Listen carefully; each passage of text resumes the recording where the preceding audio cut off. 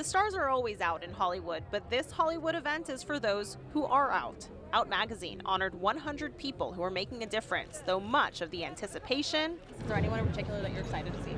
I mean, I love Brandi Carlile. Was around one person. I want to meet Brandi Carlile. Yeah. I'm not going to keep my cool at all. Talking about this for days. Do you know how many people are excited to see you tonight? No. 9-time Grammy Award-winning artist Brandi Carlile was named Icon of the Year for how she has used her voice. It's hard for me to accept that, but I get it in terms of how I view other people. I know how much I needed my icons, and the fact that I'm maybe one to somebody or to a collective is really wild.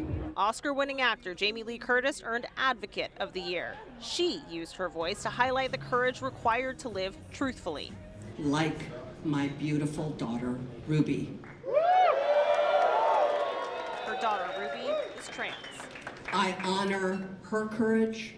I honor your courage. The honorees were divided up into 6 categories: artists, disruptors, educators, groundbreakers, innovators, and storytellers. In the Groundbreakers category, Chad Matthews, president of ABC-owned television stations, often a witness to history, he is now part of it. I'm incredibly excited and honored to be part of this incredible list, Out100, with these amazing people who've done such impactful things for our community. Honorees were nominated by their community, and mostly for doing the everyday meaningful work. Rev Jax is a pastor in Houston. You know, for so many years I wanted to go back to church and be a part of a church, and I didn't know where to go.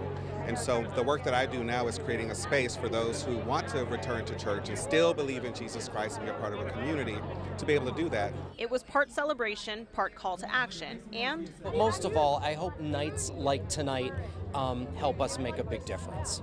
in Hollywood, Christiane Cordero, ABC 11 Eyewitness News.